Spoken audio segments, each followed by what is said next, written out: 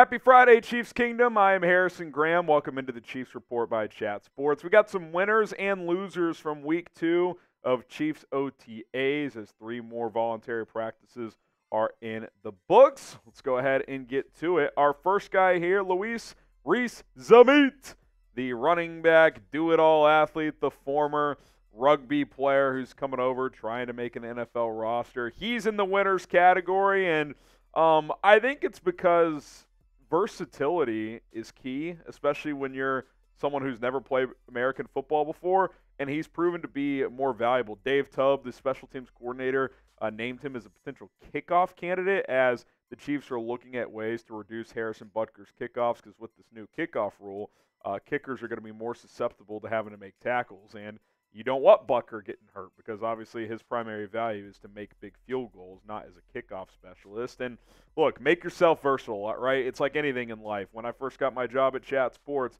I could produce, I could be on air, I could do things behind the scenes. If you make yourself more valuable, more versatile, more usable, less likely you're going to lose your job or stay at the bottom of a company, more likely you're going to move up and get to where you want to go. And if this guy is going to make this 53-man roster, the more he can do, the better chance he has. So I think that is certainly playing out here, and we'll see how things shake out, especially once the pads go on. I think that'll be the kind of the tell-all factor is if, you know, he can get lit up by someone in training camp or in a preseason game and get back up. If you're pulling for Louis Rees-Zammit, like this video. I'm pulling for him. It's a fun story. Good athlete. I'll be curious to see how this plays out. I think at minimum they'd want to keep him on the practice squad if he doesn't make the team and try and further develop him there. But I'm pulling for him. You should be too. Hit that like button. Next up is Skyy Moore. He's in the loser category. And, you know, I'm no over-the-top draft expert. I like to think I have a pretty good feel for a lot of the prospects. But Skyy Moore is a big whiff of mine. I thought this was going to play out a lot better. And there's certainly still time to see if he can show you something.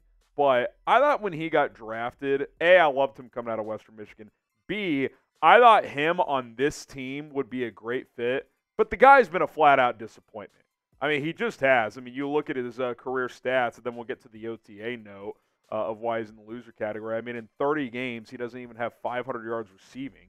I mean, you're talking about, what, less than 15 yards per game in his NFL career? Or like less than 20 yards per game? I mean, it's just, it has not gone well.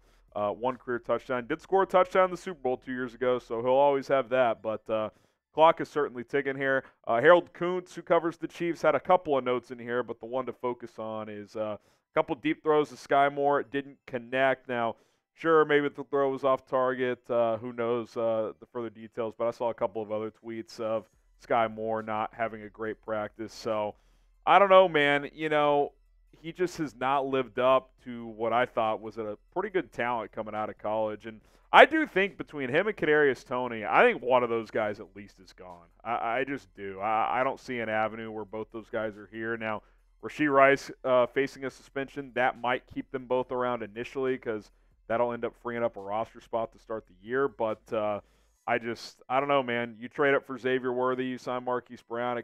The Chiefs are kind of telling you how they feel about Kadarius Toney and Skyy Moore at this point in time. And by the way, Kadarius Toney, once again, absent at OTAs. Pick one to keep. If you want to keep Skyy Moore, type SM. Kadarius Toney, type KT. I think Toney's more talented. I think Moore's a harder worker, a better teammate. I think they like the character of him more, but I'd almost keep Kadarius Toney because I still think he's got more juice at this point. Both these guys have been disappointing. There's no question. How about Nikko Remigio, another wide receiver who was kind of an offseason warrior for this team last year. He was kind of tracking to potentially fight for a roster spot, had a great training camp, did some good things in the preseason. He's having a good OTAs period as well. This is a guy to watch, I think. Again, he was great last offseason. Remember last offseason there was like 9 receivers that were in the mix to make the team, like with Justin Ross, Remigio. You had who's the guy that they ended up trading to Carolina? I can't remember his name now, but they had a lot of guys. Oh, Amir Smith-Marset, who also formerly played for the Vikings and the Chicago Bears. He had a great offseason last year. But Nikko Remigio, I think especially if guys like Toney and Moore continue to slide, Justin Watson kind of is what he is at this point. Remigio is a return threat. I'm keeping an eye on him. I think he's got a shot to do some things for this Kansas City Chiefs football team. So keep an eye on him. And when I look further at the wide receiver position, the reason I think a guy like Remigio's got a shot is, to me, you really only have 3 roster locks right now. Rashee Rice, who's likely going to get suspended, Marquise Brown, and Xavier Worthy. I mean, that kind of frees up at least 2 spots, if not 3, depending on how many the Chiefs carry. I mean, Justin Ross, Justin Watson, Nikko Remigio, Toney, Skyy Moore, Montrell Washington, who had a pretty good week. So there's a lot of guys vying for roster spots, and I think Remigio's in the mix. And after these 2 or 3 roster locks, there's a lot of questions after that at the wide receiver position, and it's going to be fascinating to see which players emerge. Now, if you want to get yourself a Chiefs hat and T-shirt combo on sale right now, you can do so. Chatsports.com/KC combo. Go to that link, and you will find this item today.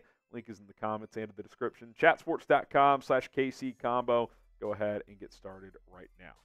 Isaiah Buggs, the defensive end, he is also in the loser category for a couple of reasons. Get to the news side of it first. We briefly mentioned this the other day, but he's facing 2 misdemeanor warrants by Tuscaloosa police for second-degree cruelty to dogs. Buggs is accused of leaving 2 dogs locked on his property with no access to food or water, according to the Tuscaloosa Patch. Now, he, through his lawyer, came out and denied all accusations. So, like any other legal case, we'll see how this plays out, see where it goes. But, again, just another, I guess not arrest, but allegation for a Chiefs player. It's kind of been a hectic offseason in Kansas City. That's not ideal, even, if he ends up not getting charged. That's still a distraction. And, oh, by the way, he was not at OTAs on Thursday. Maybe he was there earlier in the week. Who knows? But this is a guy who's probably on the roster bubble. I mean, you look at defensive end right now. I mean, I don't even have him listed on the 3 deep at either spot. I mean, maybe he could push a guy like B.J. Thompson, who you took a flyer on last year. But not ideal for Isaiah Buggs, who certainly is going to have to earn his way onto this roster. Kelvin Joseph, Boss Man Fat, for those who don't know. That's his rapper name. He was drafted by the Cowboys a couple of years ago. He's bounced around a little bit, but he had an interception in 7-on-7 drills. I saw a couple other positive tweets around him as well. So that is a positive. I mentioned it the other day. You've kind of got your top 3 corners with McDuffie as your all-pro. We'll see if he plays nickel or outside. The chatter is he's going to play more outside this year. Josh Williams and Jalen Watson as well. But after that, I mean, it's open season. Najee Johnson recovering from an ACL tear. Nick Jones, who they like, but he's still recovering, or he's still looking to crack into the rotation. Echo Boydo. I mean, Boss Man Fat, Kelvin Joseph, maybe he's got a shot. It's going to be an uphill battle. There's a lot of corners in that room, but again, CB4 and beyond is up for grabs, and he's got pedigree as a former second-round pick. So, this kind of reminds me of when they picked up DeAndre Baker a few years ago, former first-round pick with the Giants, and actually played okay. Then he had a pretty serious injury, and that kind of ended his career. But, maybe Joseph, it's all about situation. Maybe he gets in here. He's matured a little bit and can show you something. We'll have to wait and see, but certainly had a good week this week. Name a Chiefs sleeper to make the roster. Kelvin Joseph would certainly be that. Who's an under-the-radar player that you would like to see make this football team or that could make this football team? Go ahead and drop his name down in the comment section below. And don't forget to subscribe to the channel and hit that notification bell as we will continue to pump out content here on the Kansas City Chiefs Report.